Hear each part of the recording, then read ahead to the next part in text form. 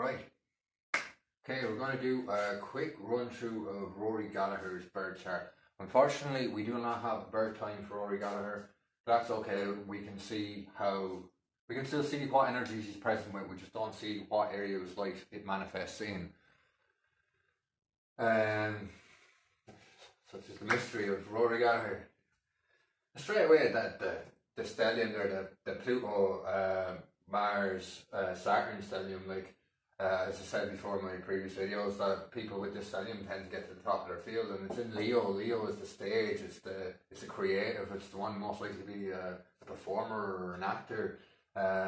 We have it here in, it's pretty much in opposition to Mercury. Mercury's how you communicate with the world, and it's in Aquarius. Aquarius, new things. It's in the Dhanishta Nakshatra.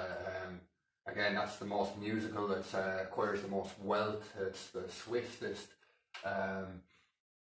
He's got a sun in Pisces. He's sensitive. He's quite a good feel aspect towards him, and mutable water. So it can go many different ways. You can see that in his playing.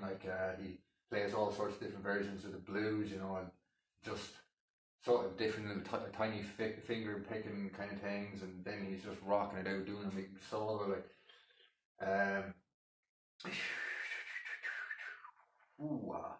He has a fire trine.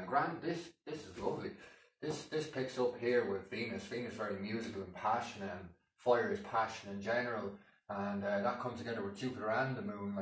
Jupiter and the Moon gives a very vibrant personality. It's really out there. It's you notice these people as just very full emotionally and have a lot of life to them. They can be very generous.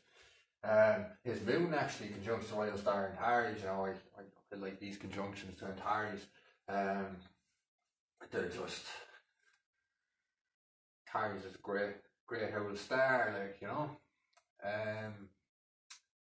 It's in opposition here to Uranus. Actually, this makes a kite forming. So he has this trine, right? Triangles are the most stable structure in the universe.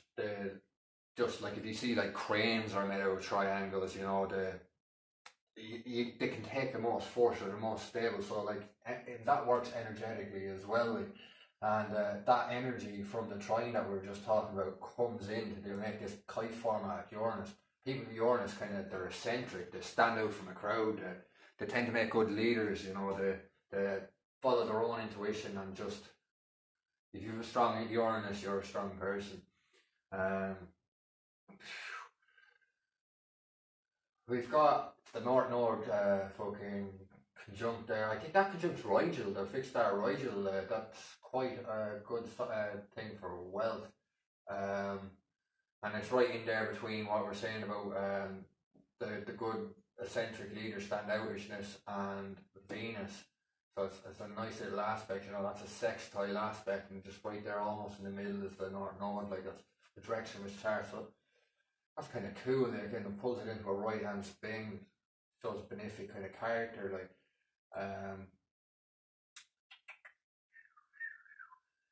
Venus opposition to Neptune, that's quite good, because that's a very strong aspect upon each other. The energies are separate, but they call a tug of war aspect, that's nice.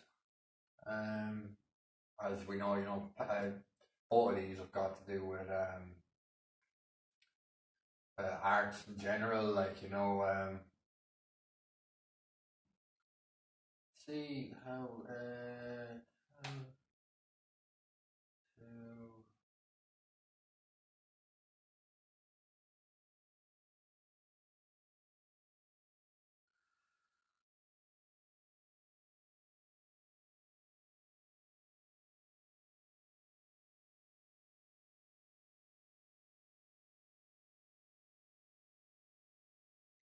when Moon squares the Sun,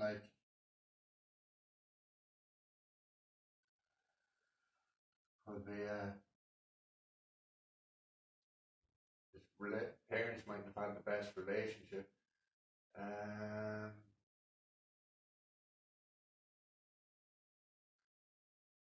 don't think much is known about his parents, so we can't really speak upon it. Like,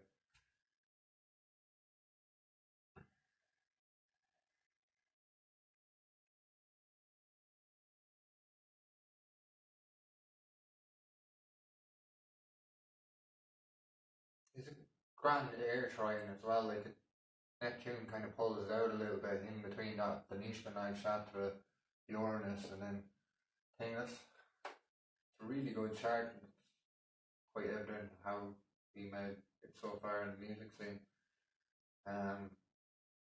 Very well respected. Oh, this aspect here against Mercury, I haven't said it already. Like, that's the Nishvanag Shatra and the conjunction of, I would say, people who make it to the top of their field.